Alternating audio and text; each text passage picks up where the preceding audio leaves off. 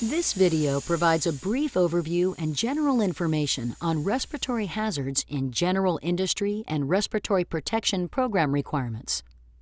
OSHA uses the term general industry to refer to all industries not included in agriculture, construction, or maritime. The Federal Occupational Safety and Health Administration, also called OSHA, and state OSHA agencies require employers to have respiratory protection programs if their workers are required to wear respirators on the job. This video does not cover all of the things that your employer must do under federal OSHA or state OSHA respiratory protection standards. This video can be part of the OSHA-required respiratory protection training, which includes many topics, like how to put on and take off a respirator and how to use, clean, and maintain your respirator. Your employer must also provide you with worksite-specific training. While this video discusses some of your employer's responsibilities under OSHA's respiratory protection standard, it is important to remember that the purpose of a respirator is to protect your health and safety. Respiratory hazards can exist in various forms at general industry worksites. They may be gases, vapors, dusts, mists, fumes, smoke, sprays, and fog. Some of these substances can make you sick or kill you if you breathe them in.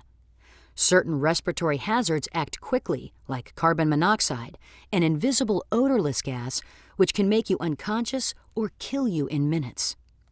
Other respiratory hazards can take years to make you sick, like asbestos, which can cause lung cancer years or even decades after you breathe it in. More examples of respiratory hazards in general industry include, but are not limited to, dusts, such as those found when adding dry ingredients to a mixture, metal fumes from welding, cutting, and smelting of metals, solvent vapors from spray coatings, adhesives, paints, strippers, and cleaning solvents, infectious agents, such as tuberculosis bacteria in healthcare settings, chemical hazards such as chlorine gas and anhydrous ammonia in chemical processing and use operations, sensitizing vapors or dusts such as isocyanates, certain epoxies, and beryllium, oxygen deficiency, which might be found in confined spaces, and pharmaceuticals during the production of prescription drugs. When there are respiratory hazards in your workplace, your employer must use several methods to reduce your exposure to them, including engineering controls, such as local exhaust ventilation, work practice controls, such as applying coatings using a brush rather than a spray, and administrative controls, such as minimizing the exposure time or the number of workers exposed to the hazard. When you and your coworkers cannot be adequately protected from respiratory hazards through use of these methods, then your employer must provide you with an appropriate respirator to protect your health. Respiratory protection must be selected based on the hazard you will be exposed to on the job. Not every respirator will protect you against every hazard, so it's important for your employer to select the right one. For example, filtering facepiece respirators may protect you against particulate hazards such as dusts. However, a filtering facepiece respirator will not protect you against gas and vapor hazards such as solvent vapors.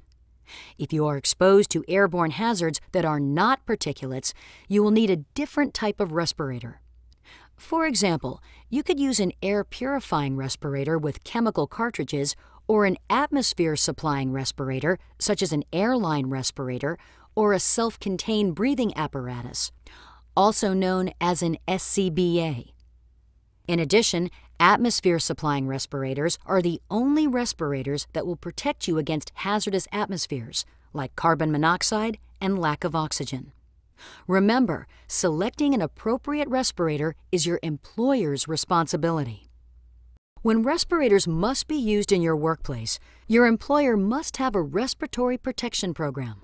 This program must meet the requirements of either the federal OSHA or your state OSHA respiratory protection standard. The standard requires your employer to do the following: develop and implement a written respiratory protection program, evaluate the respiratory hazards in the workplace, select and provide appropriate respirators, provide worker medical evaluations and respirator fit testing, provide for the maintenance, storage, and cleaning of respirators, provide worker training about respiratory hazards and proper respirator use, evaluate workers' use of respirators and correct any problems, provide you with access to specific records and documents such as a written copy of your employer's respiratory protection program, and conduct a periodic program review. Because each workplace is different, it is very important that your employer's respiratory protection program address your specific workplace. For example, workplaces may differ in the following ways: the types and amount of respiratory hazards present, the people who manage the program, the policies and procedures for tasks such as respirator selection, maintenance, and use, and other exposure control methods such as using local exhaust ventilation. Workplace conditions that affect respiratory hazards and respirator use may change over time. Therefore, the written program must be updated as necessary to account for those changes in workplace conditions that affect respiratory hazards and respirator use. For example, changes in workplace conditions related to respiratory hazards could include new work processes or techniques, such as installing a new electroplating line, the use of new or different materials or chemicals, changes in the amount of a respiratory hazard in the workplace, or changes in the types of respirators being used. Notify your supervisor if something changes in your workplace that conflicts with or may not be covered by your respirator training or established workplace policies or procedures.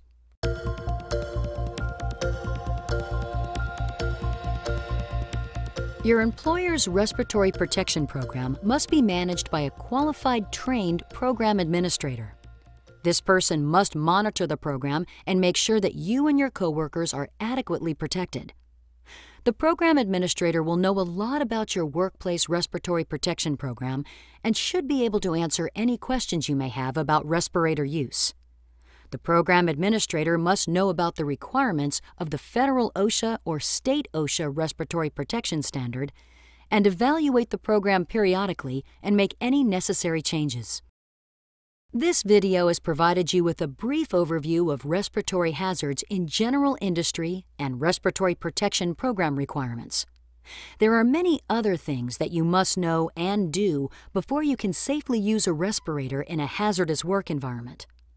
While this video may be part of your respiratory protection training, your employer must also provide you with additional training on respirators, including worksite-specific training. Remember, if you don't know if a respirator is needed for the task you will be doing, or if you are unsure about how to properly use a respirator or which filter or cartridge to use, talk to your supervisor before entering the hazardous area. For more information about respirator use in your workplace, refer to these OSHA and NIOSH websites. You will find OSHA's Respiratory Protection Standard, additional respirator training videos, and other guidance material to help you work safely.